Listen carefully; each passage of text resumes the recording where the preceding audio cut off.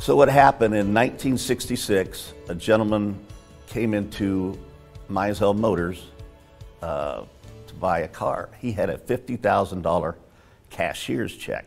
Now $50,000 in 1966 was quite a sum. They asked him what he was going to use the money for. He said, I'm going to build a factory and put my extrusion press in there to extrude aluminum and make products, I think, for the mobile home industry, I'm not sure.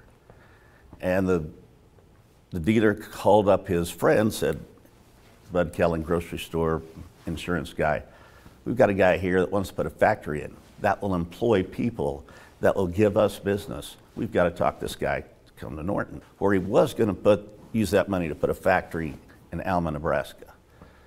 So they convinced him, and they built what was the first New Age in 1966.